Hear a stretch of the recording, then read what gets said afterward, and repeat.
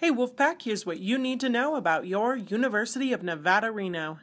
Georgiana Trexler worked at the university for 42 years as an administrative assistant, and now her memory will be honored with a memorial garden. The garden will be named after her and will be located near the William N. Pennington Student Achievement Center's plaza. The Pride of the Sierra Marching Band will receive its annual gift matching donation from Greater Nevada Credit Union at the men's basketball game Wednesday, February 10th. This is the fourth year that Greater Nevada Credit Union has partnered with the band to support and expand the program. The Fulbright Program Scholarship Board is meeting at the university February 10th and 11th. Fulbright is the flagship international education exchange program sponsored by the U.S. government. The university is home to over 100 Fulbright scholars. The university's School of the Arts will hold their Valentine's auction Friday, February 12th. The auction is a fundraiser allowing for art preservation and student programming.